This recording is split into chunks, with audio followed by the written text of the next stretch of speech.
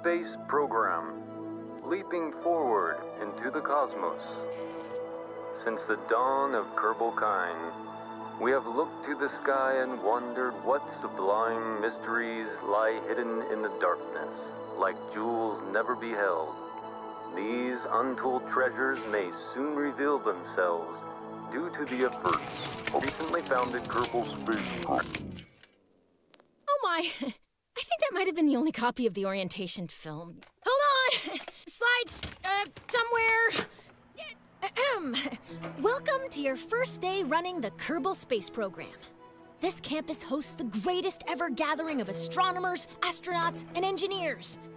After years of focused effort, this collection of geniuses has created several very impressive buildings.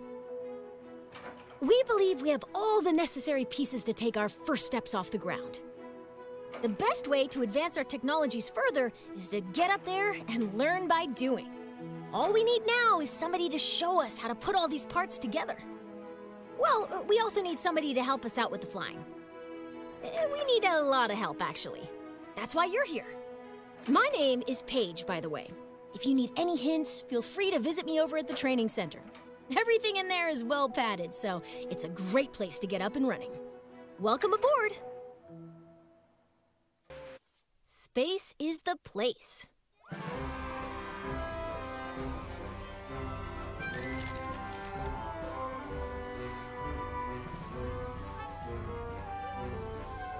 So you want to get to space.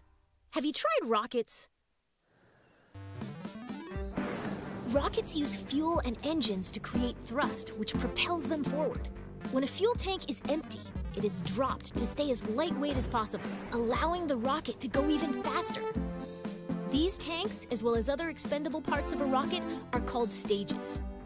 Different stages do different things. Often the first stage is very powerful, with just enough fuel to get the vehicle through the atmosphere. The second stage usually has a low-thrust engine that, while not as powerful, is more fuel-efficient. After dropping the heavier first stage and leaving the atmosphere, the second stage engine pushes the much lighter second stage to orbital speed.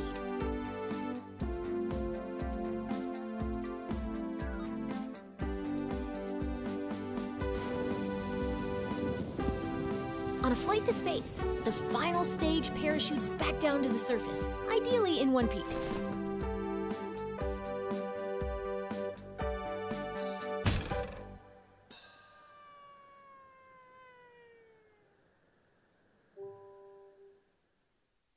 Welcome to the launch pad. As you embark on your journey into rocketry, it's important to get all the crashing out of your system here in the simulator. It really cuts down on the awkward phone calls.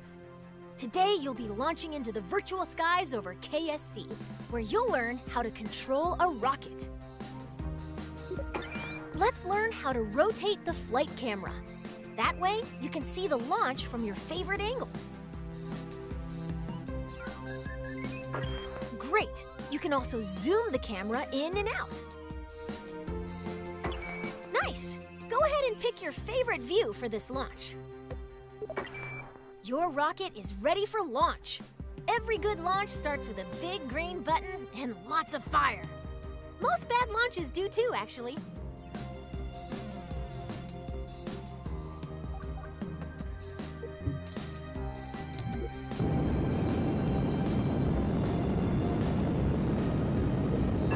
Looking good! Ascend to 1,000 meters, and then we'll learn some controls.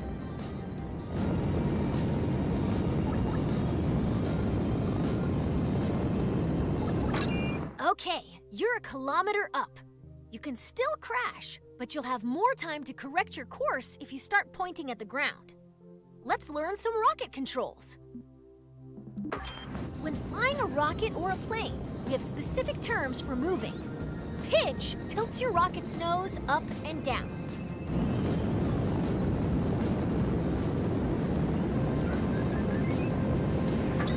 Nice pitch.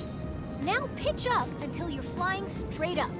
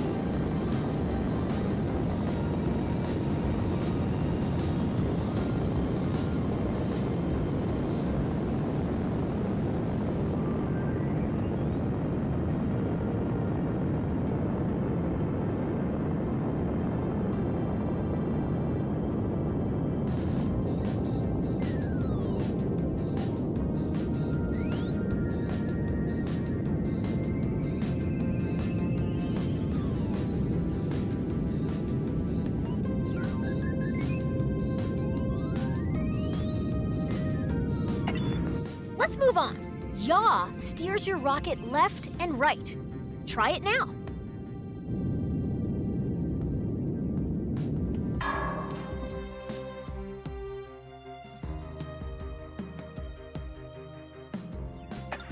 Now yaw to the left. Excellent.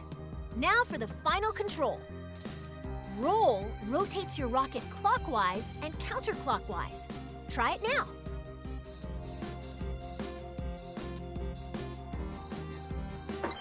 That's the basics of rocket flight. Feel free to experiment with the controls. We can move on when you're ready. So you want to get to space.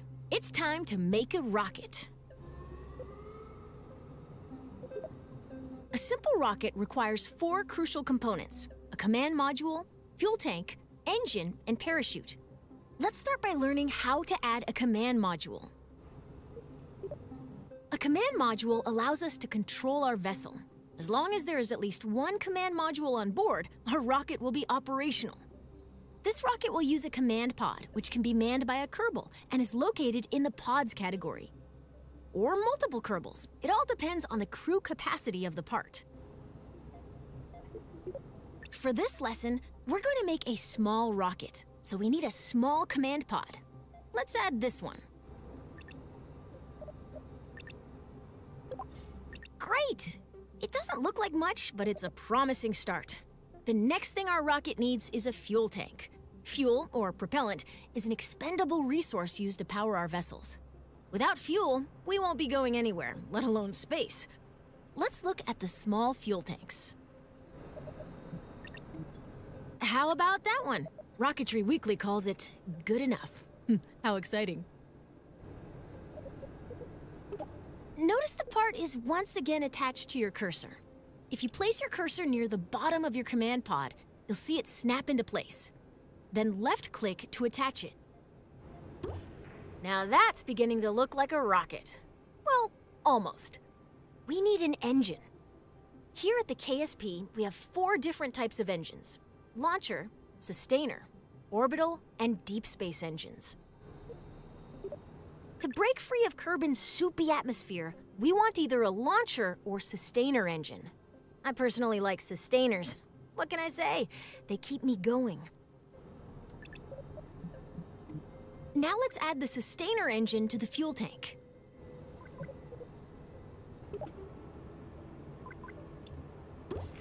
Excellent! Our rocket is looking pretty great.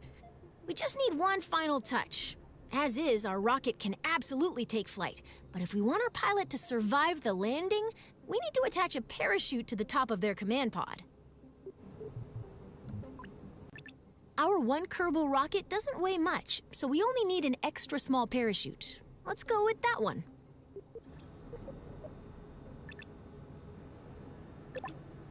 Now, all we need to do is put it on top of the command pod.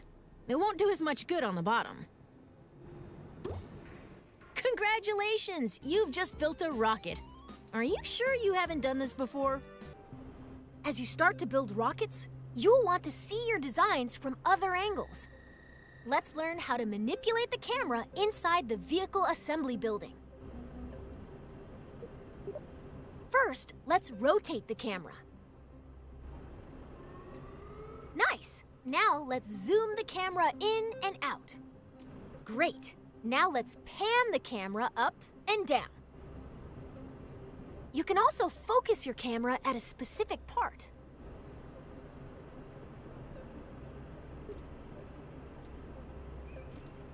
If you want to view your rocket from the top, front, or sides, switch to blueprint mode. You can change the camera's direction by selecting different sides of the view cube. If you ever get lost in the VAB, you can always reset the camera.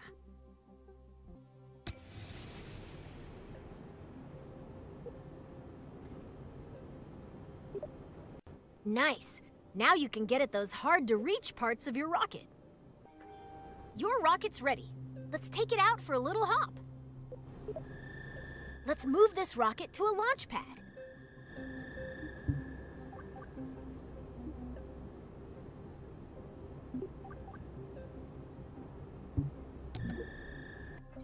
Welcome to the launch pad.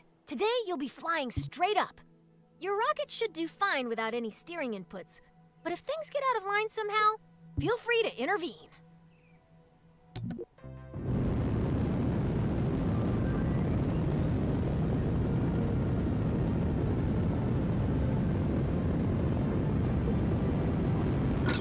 You've cleared the launch tower and your flight is underway. Let's learn about staging. Rockets are constructed in sections called stages. Each stage is designed for a different part of a mission. When a stage completes its job, it's dropped to shed weight. On your right, you'll find the staging stack. It displays all of the functions contained in each stage. Every time you select the Go button, you'll activate a new stage, starting from the bottom of the stack. Each stage's fuel supply is shown on a bar next to the stage. Your active stage, Stage 1, still has a little fuel in it. When it goes dry, you'll drop that stage by selecting Go.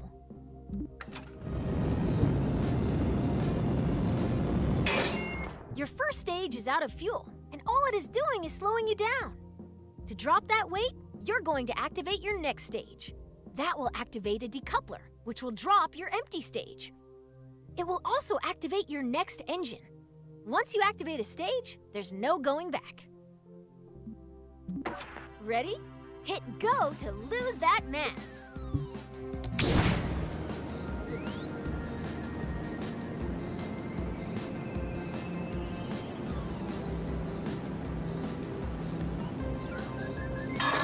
Congratulations! You're nearly to space, and your next set of fuel tanks are empty. Now is a good time to drop them. Activate the next stage. Your capsule will now continue coasting up. All that's left to do is gaze back down at Kerbin and wonder if you remembered to lock your car. Nice work!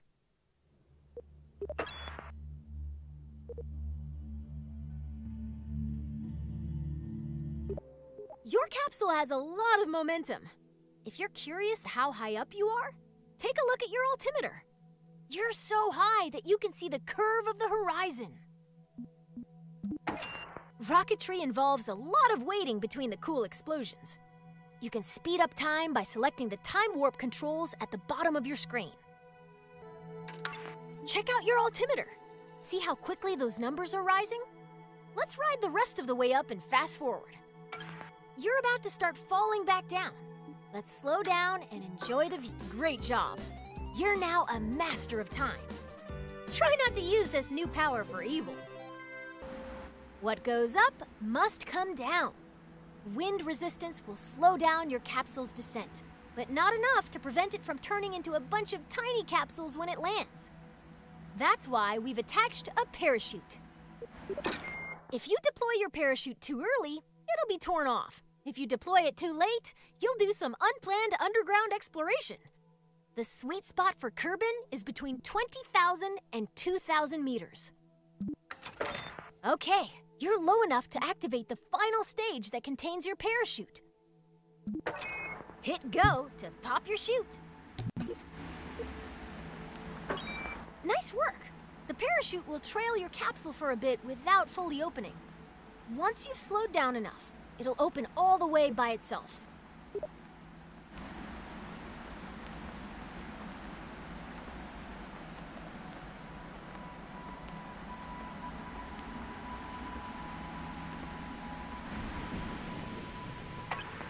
Your parachute is now fully deployed and slowing the capsule to a safe velocity. Congratulations! If this were real, you'd find celebratory snacks in the VAB kitchen.